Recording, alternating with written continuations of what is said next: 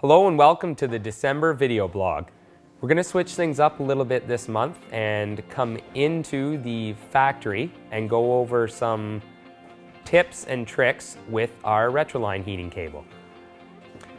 A question we often get asked is, the heating cable's coming out of the branch. Would I have been able to have the heating cable coming out of the end of the T? And the answer is yes. You can order the heating cable directly from Heatline in a way we refer to as 90 degree to water. And in that method, instead of the water passing straight through the T connection, the water would then pass 90 degrees through the T connection. But let's say you have it on site and you want to make the change there, and you don't want to have to send it back to Heatline for us to do the correction. On shorter lengths, the change is very simple. All you have to do is disconnect where the heating cable enters into the T,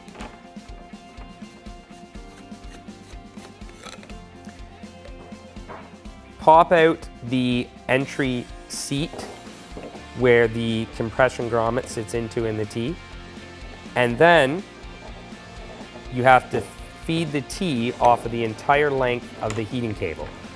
And this is where I said for shorter units, it's much simpler.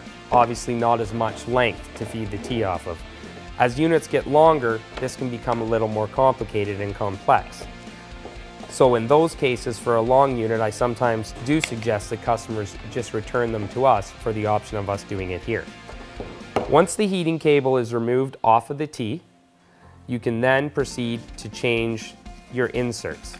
For instance, this is a 1-inch pipe. You have your compression nut, compression cone, collet, insert. Insert adapter does have a gasket on it as well. Make sure to get the gasket off.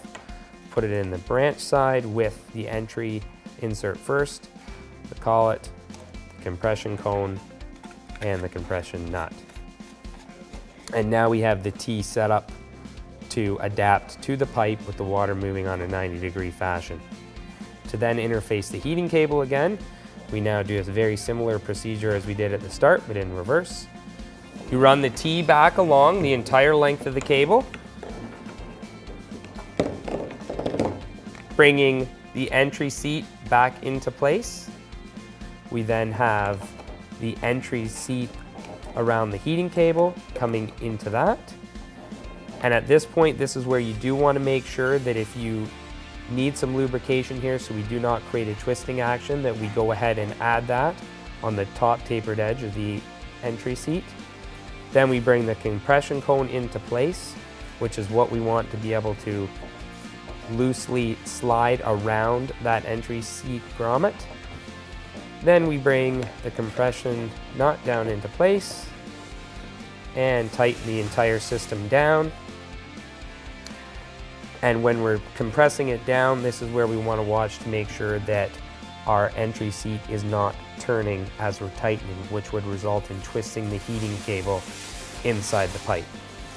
And you just need to tighten that down till it's flush, and you're ready to go. We now have our Retroline heating cable set up in a 90 degree to water fashion with the water passing through on 90 degrees. I hope you found this video vlog helpful. We will continue to release a new video vlog every month. Please sign up to our email newsletter, Facebook page, or other social media links to stay up to date. Thank you for watching.